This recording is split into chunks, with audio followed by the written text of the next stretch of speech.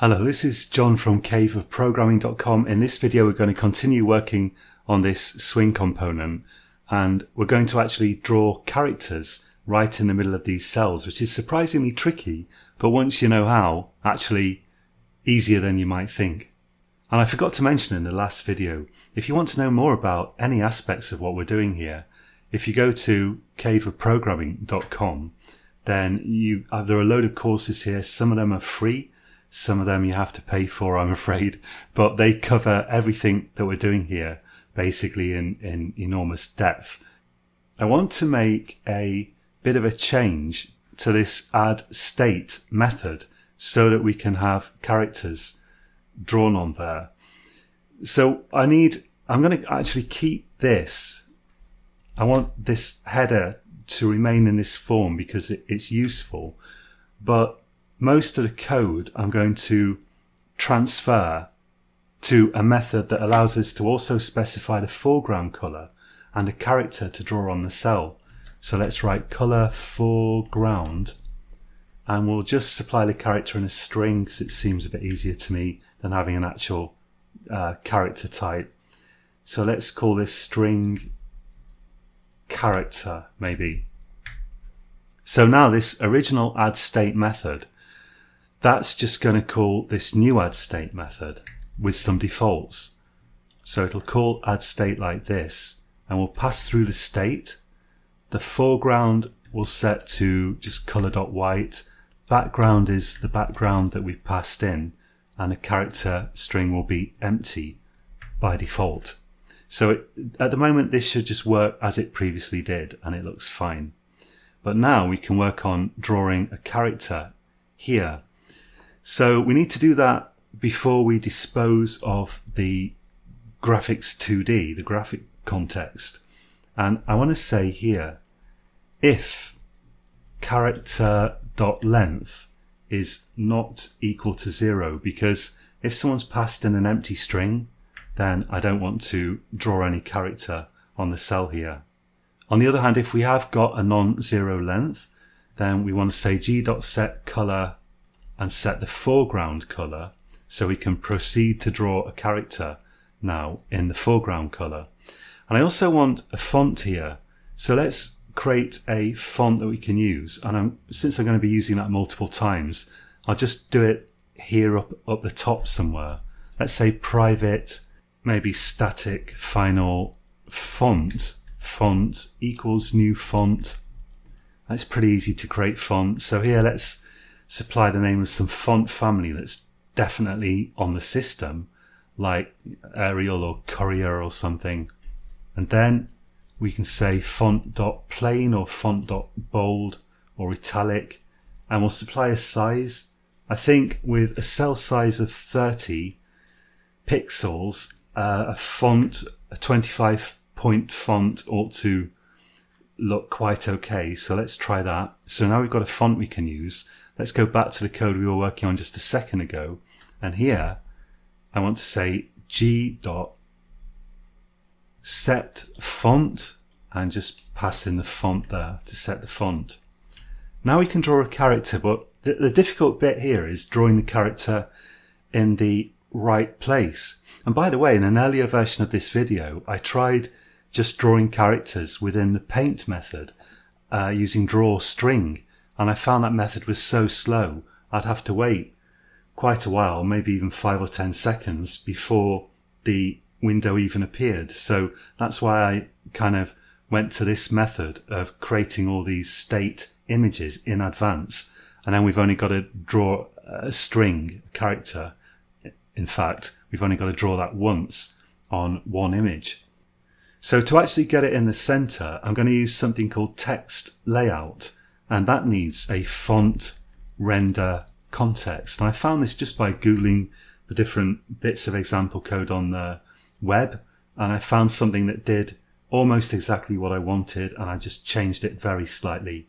And now it works great. Let's call this FRC, font render context, and set that equal to g.getFontRenderContext. So that supplies information about rendering the font, apparently. Let's add the import for it. And then we can create a text layout that can be used for laying out text. Let's call it maybe text, maybe just TL, because we're only going to use it here. So cryptic names are all right in a very restricted scope, I would say. Let's create a new text layout like this. And we've got to pass now the stuff that we actually want to draw, which is going to be just character, the first character in that string anyway. And then we want to pass in the font, and finally the font render context, like this. Now we can do layout.draw to actually draw this text, and we supply the graphics context that we want to draw on, and we've got to supply X and Y coordinates. Now how big's the cell? It is actually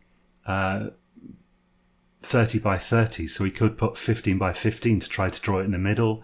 That's not actually going to work. Let's try 0, 0 and actually just have a look at this and see what it does. So I want to add a new state. Oh yeah, I actually called this TL though. Okay, let's add a new state with an actual character on it. So the order of arguments here is state, foreground, background, character. If I go to mainframe.java, let's add another state here. So this can have a red background. Let's give it a state ID of 2, and the foreground can be white, background red, maybe, or even black might look nice. And for the string that we actually want to draw, well, let's try an asterisk and see how that looks. So if we run this now, I'm not even sure if this is going to appear, but let's just try it. Oh yeah, we've got to set the state though, so it won't appear yet. So you can see that that worked, sort of. Yeah, I mean, it did what it previously did. But what I want to do now is set a cell state on one of these at least. Let's maybe try this one. Set that to 2 and see how that looks. So yeah, if we run this,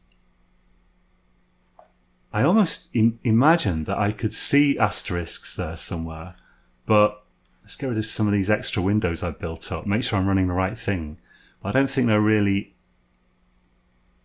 yeah, I think I can just see through this sort of grey margin a bit, because I've got like slightly transparent windows on this Mac, but there's nothing actually appearing in there. And if we go to grid panel and try drawing it in the middle, let's just try that, just because I'm curious what it does. And then run that. So now you can see it is there, but it's in completely the wrong place. So yeah, that's the only cell that we should actually see an asterisk in. And it does appear, it's the right color, it's in the wrong location. And to fix that, what we can do is now we can make use of this text layout to figure out where exactly it should be. So by default, I'm thinking, well, I should put it in the middle. So what actually is that? Let's work this out systematically. Let's say float and X equals cell size, rather than hard coding stuff. I'm going to put cell size over 2, and float Y equals cell size over 2 as well, because the height is the same as the width. And we should put these here. Now we've seen that that won't work. It's going to be in the wrong place. That's literally what we just did. But we can now make a clever adjustment. So I can say here, rectangle 2D, let's call it bounds, equals text layout dot get bounds. And then, so this will give us the bounds of the text, and we can use that to adjust these X and Y locations by subtracting, and I need to cast this to float, bounds.getCenter, and we also want here for Y, we want to subtract bounds.getCenter Y, and this should put our character right in the middle. Let's try it, and you can see it, that's actually pretty good. We could make it bigger, and of course it's fun to try different characters here. Let's try a question mark, for example. And if we run this, It looks pretty good, I think. Okay, so now what we need to do in the next video is just to make use of the observer pattern so that we can click cells and change the state responsively when we click with the mouse. And then we've got a component that we could use for all kinds of things, like cellular automata simulations or Minesweeper clones, for example. So do join me again next time, and we'll probably next time finish this component off. And until next time, happy coding.